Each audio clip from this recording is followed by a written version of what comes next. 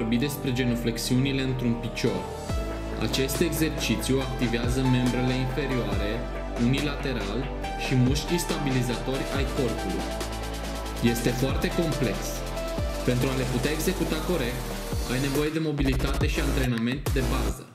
Se învață în timp și cu multă răbdare.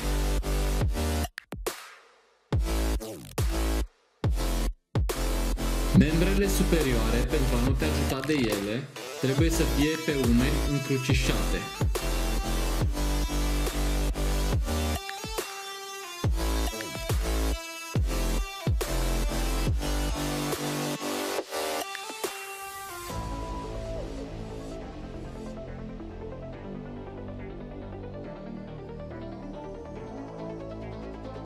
Genuflexiunea într-un picior nu se execută în sprijin pe vârf, deoarece vei pierde echilibrul.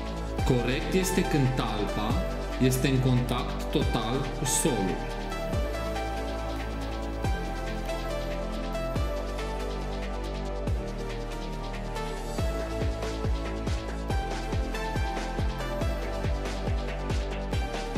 Pentru efort muscular și din partea fesierilor, trebuie să execuți mișcarea până jos și se va finaliza când corpul este perfect drept în punctul superior maxim.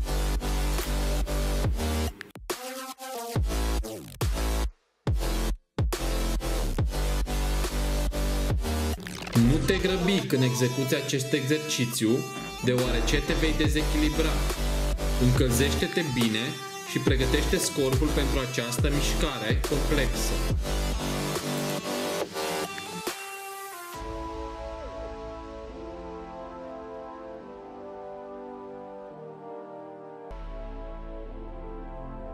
Dacă nu ai un echilibru bun cu mâinile încrucișate pe umeri, le poți poziționa înainte, la nivelul umerilor.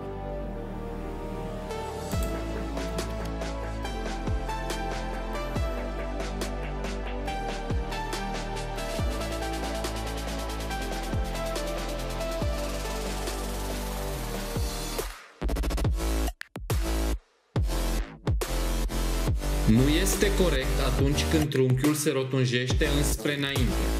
Spatele trebuie să fie aproximativ drept pe tot parcursul mișcării.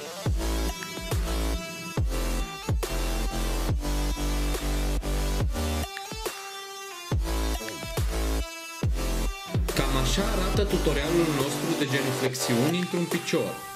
Dacă ai întrebări, lasă un coment și dă subscribe paginii noastre de YouTube pentru videouri săptămânale. Pe data viitoare!